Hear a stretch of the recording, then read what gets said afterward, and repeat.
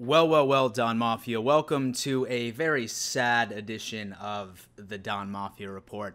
Ladies and gentlemen, I was just scrolling through Twitter, and ironically, I just got done bragging on how the Buffalo Bills have yet to have a player to opt out of the season.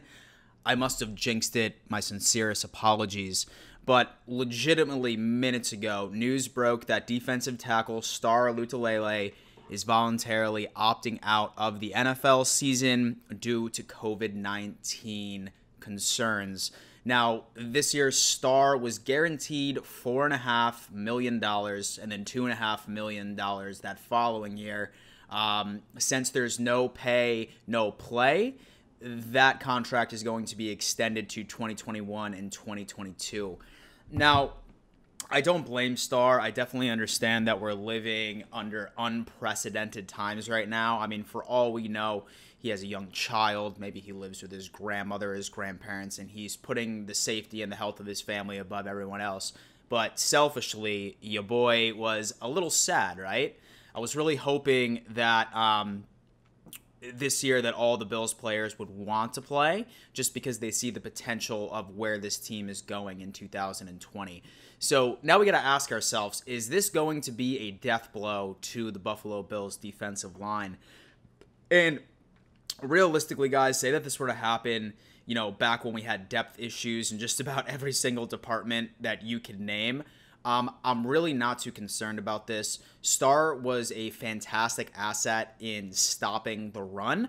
However, I do think that the depth that we've been able to acquire for our defensive line is going to be very helpful, right? Thank God we have Harrison Phillips coming back.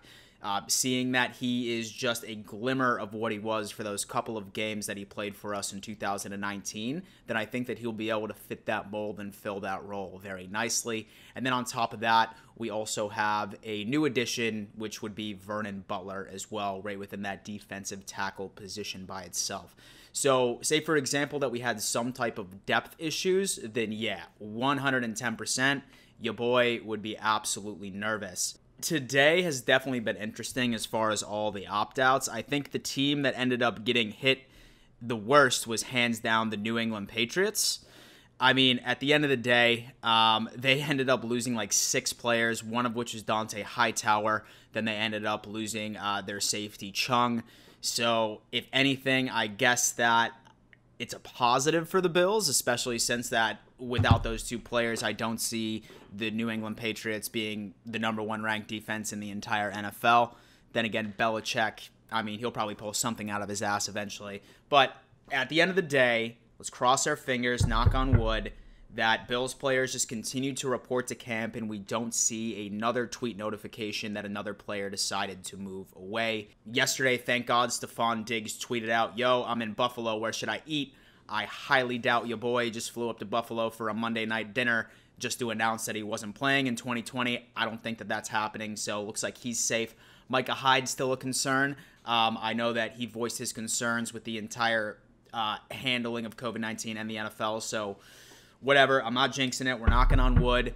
Let's hope that everything, works out. Besides that, Down Mafia, thank you for tuning in to a very special report, a very sad report. Leave your comments, leave your thoughts. Do you think Harrison Phillips and Vernon Butler can fit that mold and make it seem like Star never opted out in the first place? Let me know what's good. Down Mafia, thank you again for tuning in, and above all else, let's go Buffalo.